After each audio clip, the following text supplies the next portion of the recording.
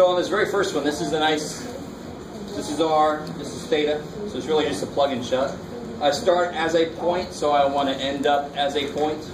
If I start as an equation, I want to end up as an equation. So if I want to know what x is, that's R cosine theta, so that's 2 cosine 4 pi over 3. And what's cosine of 4 pi over 3? Minus 1 over 2.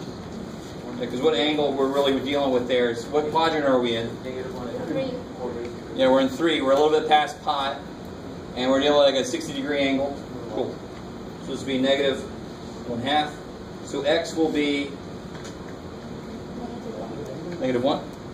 And y will be twice sine 4 pi over 3. And since we're in the third quadrant, it's negative again. So it'll be twice. Yeah, it must be the other one. Negative root 3 over 2. So y equals negative root 3. Cool. So the point you get is negative 1, negative root 3. Cool. Okay. And now when you hit these, and you know, admittedly, I threw this at you before I really talked about this, but cosine theta by itself, I don't know. But what's r cosine theta? What's r cosine theta equal to? X. Beautiful. So what's missing in front of the cosine theta? R. So how do I put it there? I don't just put it there because, well, Jeff obviously forgot to put it there. I just multiply both sides by R. R. Multiply by R, multiply by R. I get R squared equals 5R cosine theta. Well, what's R squared?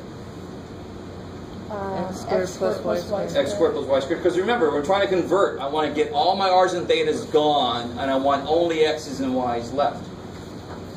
Equals 5 R cosine theta, like you told me, is? X. X. And what is this the equation of? What shape? R. R squared. circle. What shape? A circle. Thank you. We won't trace out an R. So x squared plus y squared equal, you know, as long as you have x squared and y squared and maybe some other x's and y's and numbers, that's a circle. I just haven't completed the square for 5x. I haven't pulled that over. But see how nice, obviously circular equations should be really nice in polar coordinates, and I get r equal 5 cosine theta. Can somebody tell me, I mean, you would have to suck this over and so forth, but origin's normally here. The origin's going to move. Can anybody tell me which way the origin is going to move now? If I pull this over, it's x squared minus 5x. I'll end up with x minus something squared, so it's going to move over this way a little bit. Yeah. Do you notice how it's got a cosine in the equation, so it's sitting on the x-axis? So if I had r equal 5 sine theta, it'd be a circle sitting on the y-axis. If I had r equal cosine theta plus sine theta, that's a circle sitting basically up and over, so it's going to be off at a diagonal. So circles are very simple and polar. Thank God, they should be, because polar's freaking circular. You guys get the idea there. So if you see a sine theta sitting somewhere, you're trying to work with an equation. Let's say an equation. Yeah. If I have an equation like 2 sine theta plus r equals tangent theta over r. Let's screw some. But I kind of start here and say, if only there was an r here, then r sine theta is y. R cosine theta is x, r sine theta is y. So I just multiply both sides, everything by r.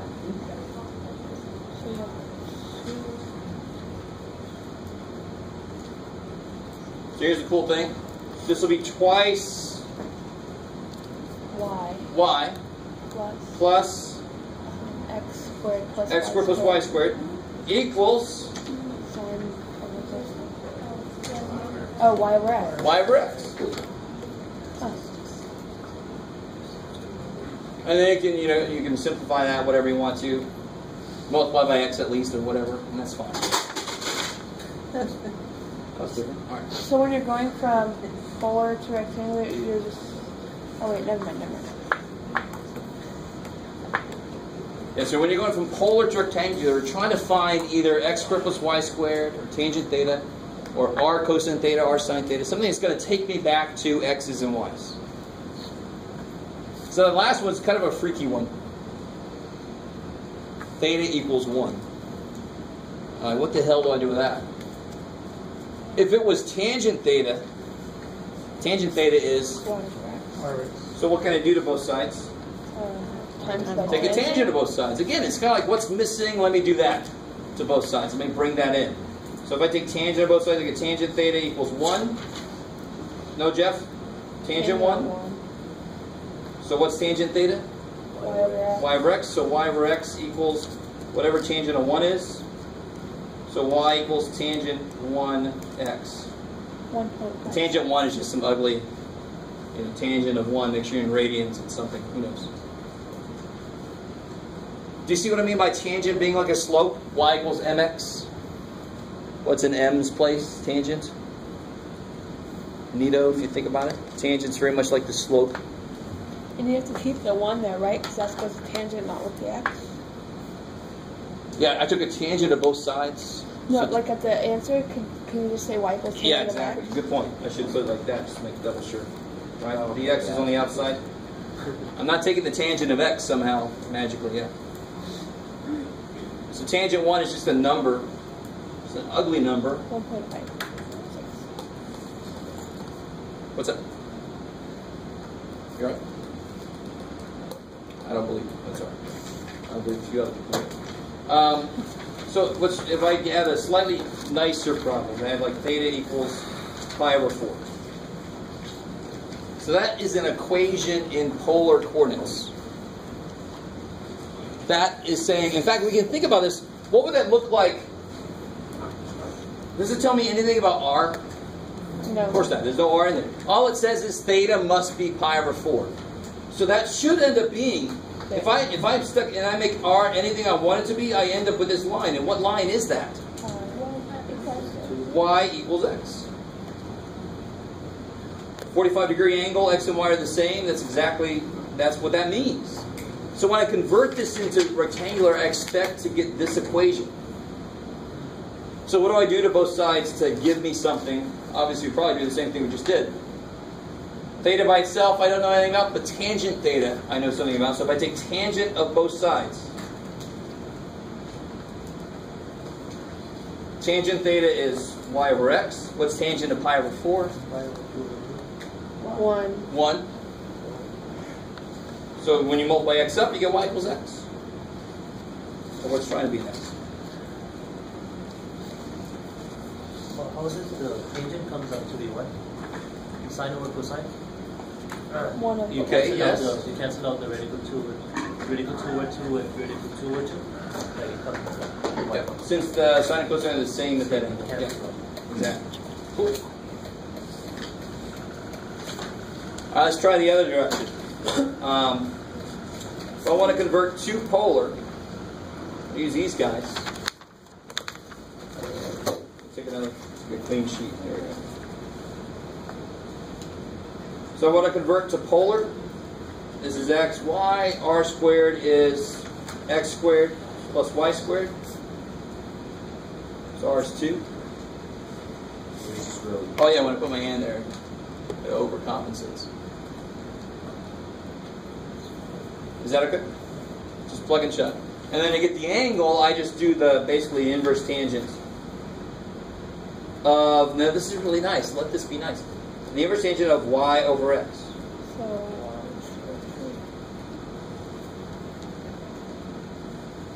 And what angle does that? 5 or 6, 11. And you just got to make sure at the end of this that you end up in the same quadrant as the original point was. So when you do this, you're just getting a reference angle. Well, sure enough, this was in the first quadrant, and this is still in the first quadrant. So this would become 2, 5 or 6. So if I told somebody to turn 5 or 6 radians and go out 2 steps, they would end up at the point root 3, comma 1.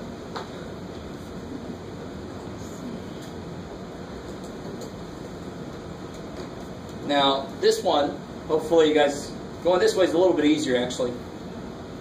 y and x are a little bit better defined.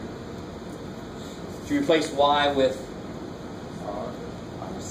r sine theta, and x is r cosine theta,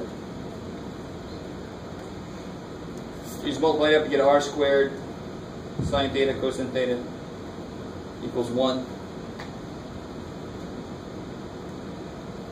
And you can, if you want to simplify that a little bit, r squared equals 1 over these, so you can make it cosecant theta, secant theta if you want to be doing all that niftiness. I don't really want to take a square root because then I got to do a plus or minus, so you can stop right there. Is that all right? That one's a little bit better. This was always a little bit easier going from rectangular to polar, because I just replace x and y with r sine theta, r cosine theta, and then just simplify. Going from polar to rectangular is a little bit harder because I might not have my r in front of my cosine, or I might be looking for y over x to make it tangent. I mean, it's a little bit harder. I'm just going to keep doing this. Well, for this last one here, so this is just r squared, and x is just r cosine theta, and you can divide by r, and you get r equals cosine theta. And that's like I was saying earlier, that's just a circle sitting on the x-axis. Really nice little equation in polar. So you know when you're done how do you know when you're done? When you have, if you're trying to convert to polar, you know when you're done when you only have r theta, you don't have any x's or y's. Now from there, you might, please divide by r if everybody has an r. Please add like terms if you have like terms. Simplify a little bit. So you shouldn't have any x's and y's when you're going from rectangular to polar. You should end up totally r theta. From polar to rectangular, you should end up totally yx.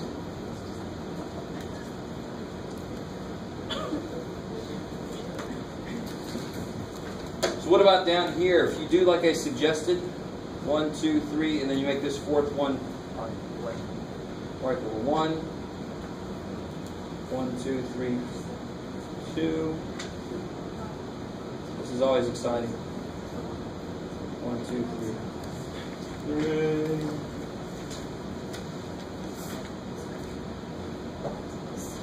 And then 1, 2, 3, 4. Where would you put your numbers? What's that? Where would you put your numbers if you were specifying? You can put just make sure I do that. 1, yeah, you did. 2, 3, 4. Yep. So to find 3 pi over 3. And it would have made more sense for them to say theta comma r, but that's too bad, because I want to probably tell the dude where to turn before I tell him how far to go out. All right, walk this far. Oh, you should have turned this way. Oh, shit. So I want him to turn pi over 3. So I want him to look along this dotted line here. And then I want him to walk out 3. Bam. So that's point A right there. How are we doing so far? Is that? Can you repeat that? Sure. So this tells me to turn to an angle of pi over 3. So I want to be facing pi over 3. And the first part tells me now walk out 1, 2, 3 steps. Cool. This guy tells me to turn to face 3 pi over 2. And then walk out 1, 2, 3, 4 steps. So that's B. C says turn to face pi. And then walk out 1, 2, 3.5 steps.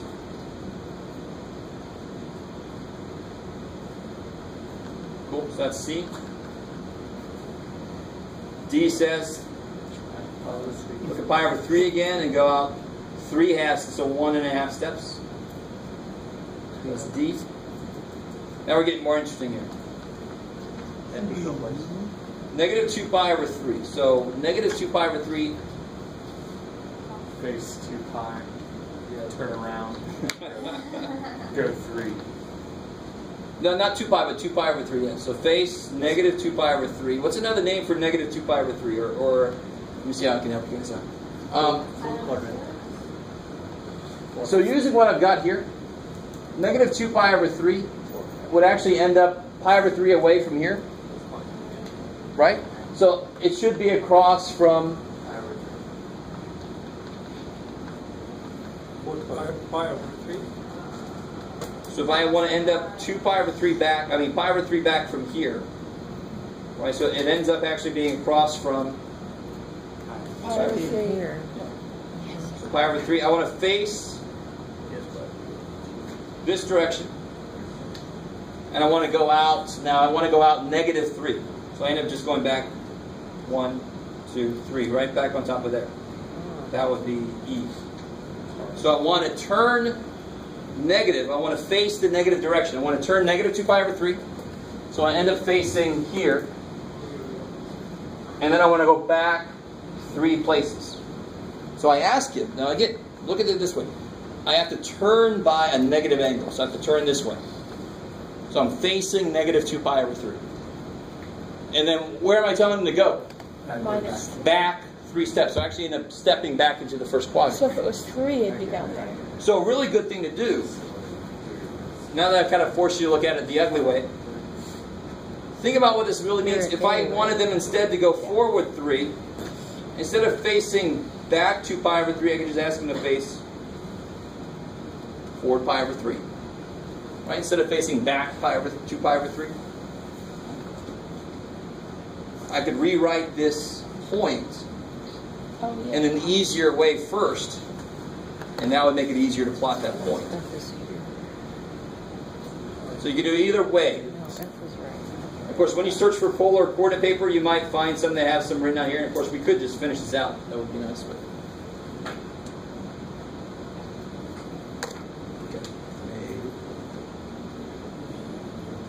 and the other way to do it is here's 2 pi over 3 there. It's 1, 2 away from there. So 1, 2 away from here should be negative 2 pi over 3. So got some symmetries working for you. So good. So it's really just, and the reason it's hard is because we've not done this our whole lives. The XY stuff, we've almost done this relatively our whole academic lives, almost. I mean, can you remember the first time you ever graphed something? Yes, somebody can't. Somebody can't. Yeah, I can't even remember what I had for breakfast. So the whole point is turn a certain amount angular-wise, right? Turn to a certain angle, face that way, and either move forward or backward from there. So really, it's just like XY. XY tells me to go so much over or that way. So I got to do that first, and then I go up or down from there. So it's turn and then go out, instead of go over and then go up. So it's very similar. Yeah. You have to turn before you can move in that direction. Is there a reason that the turn is the second coordinate? That's what I was saying earlier. If I would have been around, I would have suggested we make it theta comma r. Yeah. But I wasn't. So, and even if I was, I don't know if I would have voted up or down. So what about this guy? This guy won't be quite as hard. Because there's 11 pi over 12. I want the dude facing 11 pi over 12. Then I want him to walk backwards once, twice. Yeah.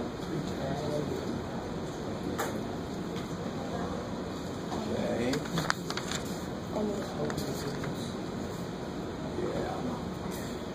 So here's the next level, and then I'm actually going to let us out a little, well, a lot of it. I don't think we're going to have a problem with that. No problem whatsoever. Figure that out. I'll figure something. Let's try to graph something. Let's try to start nice. I'm going to graph 2 equations. And you're basically going to help me with the table, and then I'm going to show you how to graph it. Because my printer decided to jam up before I could print out. I wanted to print out one of these for you guys besides the one you already have, but that was just not the cards. But you'll help me with the table at least. So let's say we're given this equation here. We know now already what kind of picture will this end up being. Circle. In fact, we know even what axis is going to be sitting on. X-axis, yeah, because cosine goes like X. I like it. If I make a little table, so I got my theta, I'm going to put it in the form that I want, but inputs, outputs. So if we go 0, pi over 6, pi over 4, pi over 3, let's just start here and see if that's enough. The really cool thing about a lot of these is that trig functions repeat. So if you get to a point, or they build up and then they build down the exact same pattern. So you don't have to do nearly as much work in your table as it might seem. But obviously, if I put a 0 in there, what will I get? 0. What's cosine of 0? 1. 1. So 1 times 5 is 5. Pi over 6. Cosine of 30 degrees. Root 3 over 2. Yeah, root 3 over 2 is 5 root 3 over 2. Somebody approximate that for me. It's like 4.2. 4.33. 4.33.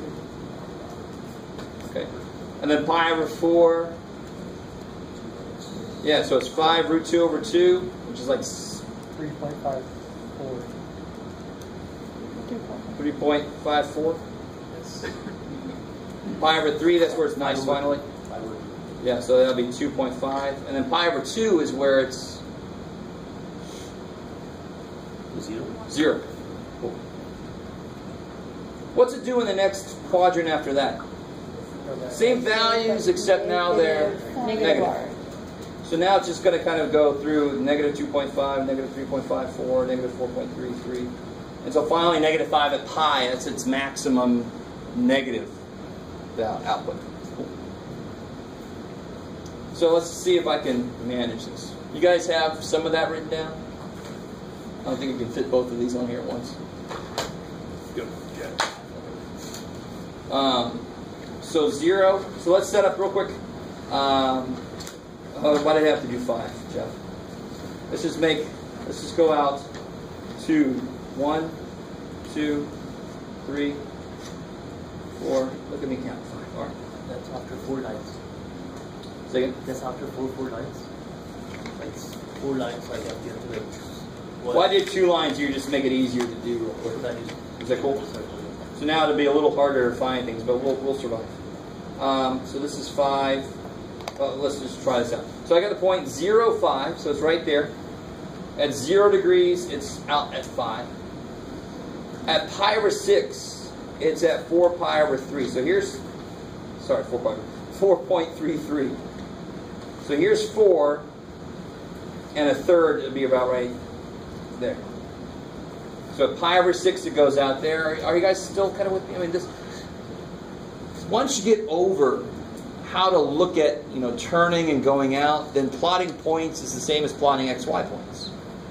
It's just that your pictures are going to be very different from what you're used to.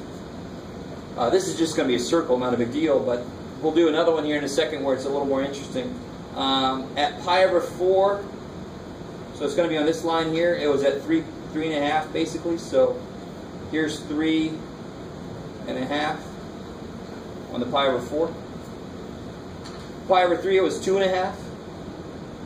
So at pi over 3, it's here's 2.5, and then at pi over 2, it was back at 0. And then it's going to be, as I go here, it's going to be the negatives, right? That's what we said here. Now it's going to be like at 2 pi over 3, it's going to be negative 2.5. 1, 2.5. Okay, there you go. And so forth. And that's just going to be these same points, just the negative. So I am going to end up with this nice circle.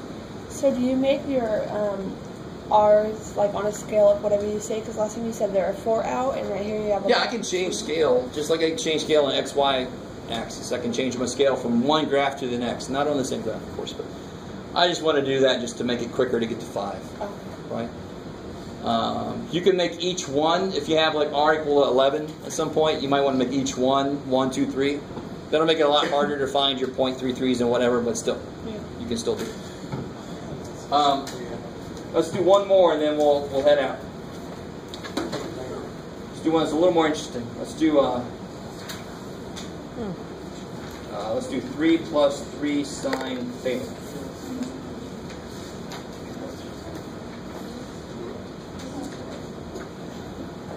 This one's kind of new.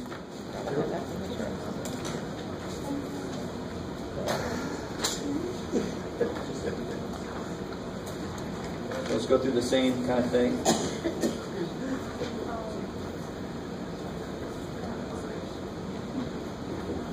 But this one we're going to have to go a little further.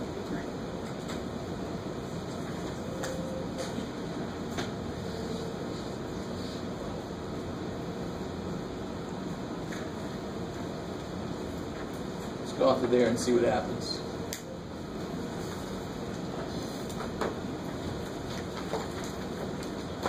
I'm going to have to go further than that. But the nice thing is, once we get there, it's repeating stuff. What do we get up here when r is 0? I mean, when theta is 0? Yeah, this is 0, so I get 3. Pi over 6. What's sine of pi over 6?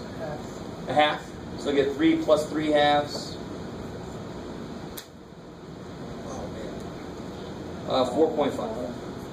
Pi over 4. This will be 3 plus 3 root 2 over 2. Somebody help me out with that? Let's see. It's like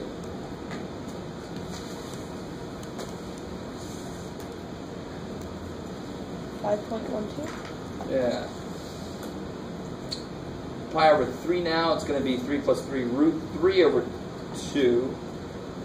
Is everybody with me? I'm just sine of pi over 3 is root 3 over 2. So now it's 3 plus 3 times that. That is 5.5. 5.6. 5.6? Yeah. And then of course when you plug a pi over 2 in there, that's the maximum. 3 plus 3, it'll be 6. And now here, the nice thing is, I want these, but I don't have to do as much work. It's just going to decrease right back down the same way. Is that cool? Everybody see where I got those? I mean, that's sine does that. It goes from 0 to the maximum, and then right back down to 0 again, the same exact way. But aren't those negative? Is on the other side. Why? After pi over 2? What is it? Sine. Sine, yeah. Oh, sine. Yeah. So let's keep going, because now things are going to change when we do hit the negative values. Right, so now if I do 7 pi over 6 and 5 pi over 4 and 4 pi over 3 and then 3 pi over 2, let's do those.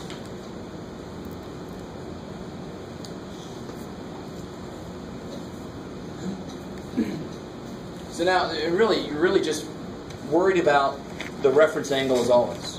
I know I'm in quadrant 3 now. You can almost make, I never actually taught it this way, but I want to do that now. You can make little tables, quadrant 1, quadrant 2, quadrant 3, quadrant 4, and just put reference angles. That would be a good idea. Never thought of it. So this reference angle, of course, is pi over 6. So it's going to be, this part of it is going to have the same values, just the negatives. But of course, the whole thing is going to change a little bit. This will be, you can do it, Jeff. 3 minus 3 halves, right? The sine of pi over 6 is 1 half. Minus 10. So that'll be 1 1/2. Here, this will be 3 minus 3 root 2 over 2.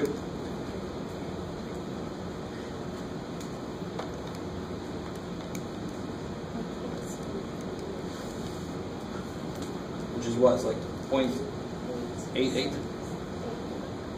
So I'll say like 0.9. Got it. Right. And then we got 3 minus 3 root 3 over 2. Is everybody still with me here? Or let me try and say, I said this last time, as with me as you were a few minutes ago. Because again, I'm really just worried about the reference angle as I'm doing this. 4 pi over 3, the reference angle is pi over 3. I'm in the third quadrant. I know they're all negative, the signs. 60 degree sine is root 3 over 2, so I subtract it. It's going to be negative there. So what does it come out to be? 0.4. 0.4? Yes. Okay. And then finally you get 3 minus 3? 0. 0. So let me try that out now. So let's say this is quadrant 4. So we'll start off, we'll have the pi over 3 reference angle, the pi over 4 reference angle, the pi over 6 reference angle, and then finally, I think we can handle the 2 pi. I like that. This would have been a lot easier to look at if I would have just said quadrant 3 and just put the reference angles in. That's not a bad idea. Why didn't I think of that at some point earlier in my life? So, as we do this, I'm in quadrant 4, so of course my signs are still negative outputs. So now I've got 3 minus 3 over 2. So now it's just, now I don't even have to do all that, do I? 0.4, it's going to build itself back up. 0.9, 1.5, until finally it's 3 again. So it's just going to build itself back up. The negative sign outputs are getting smaller and smaller as you move back up. Just try to graph this thing. I think you guys are being very agreeable because I said this is the last thing before we leave. I understand you. I understand completely. Please go fast. Okay. Oh, so many things I realized at the end here. Let's see. So we go out to what? We go out to 6. So let's do the 2 thing again. 1, 2, 3, 4, 5, 6. Okay.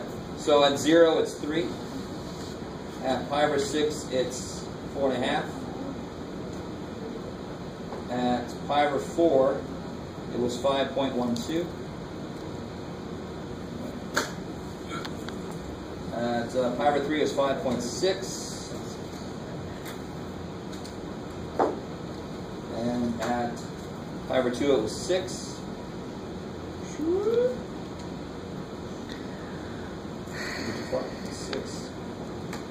6. Alright, so now it comes back down, I think, right? So now it goes 5.6 here. There. And then here it's going to be there again. I don't know if you guys see what I'm doing. Yeah. If I could just do it correctly, it would be great. There he is, Jeff. So you take the pi over 4 one, and you just follow it along. It's going to be the same value there. You got to be careful that it's actually true. But here it's just going to come back down. So at the pi over 6 one, it's going to be, that's what I was putting there, yeah.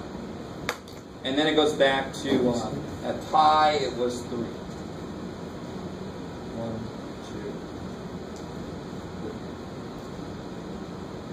2. All right, so that's kind of funky. It looks sort of like a circle almost. So see what it does over here. This is my over 12 reference angle. 6 reference, 4 reference, 3 reference, and then this is my 3, 4, 6. Good. All right, not too bad. So now at the pi over 6 reference angle here, it was 1.5. 1.5. Wait, oh, my scale's a little freaky.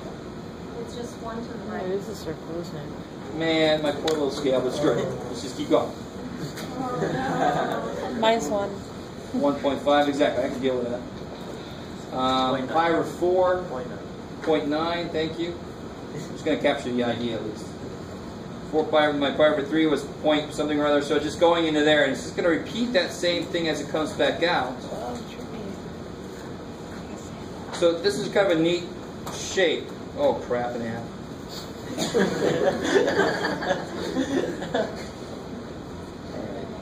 Well, it's not horrible.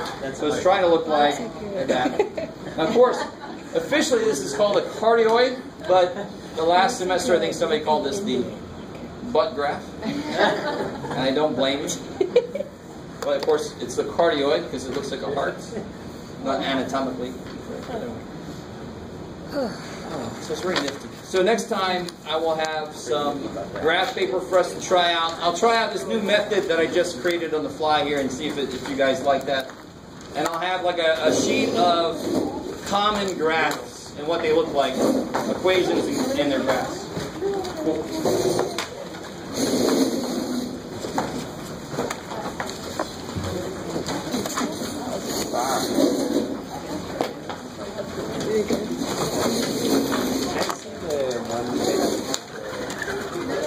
Got their circle on.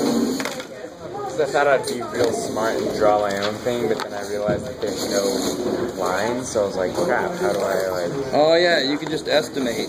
I mean, you got your three major ones, and you want to kind of do it all the way through. That would be your fiber 6. Yeah. Your fiber 4. Your fiber... Yeah. Yeah. You hopefully would do it better than that. And that works pretty well. I just want to make sure that I have this information on the graph. I don't know, where did the table? You got the table, right? Okay, yeah. The last one? Here's the circle one. Here's the points. And then here's the... That one or that one? We have to do chemistry. Alright. Oh, we have to go over. We have just like a clean graph. Oh, yeah. This is the only number? Yes. Right, and then there's something else where you just bring one that we find online. Oh, yeah, you're going to want to get those to be able to do your homework. Yeah.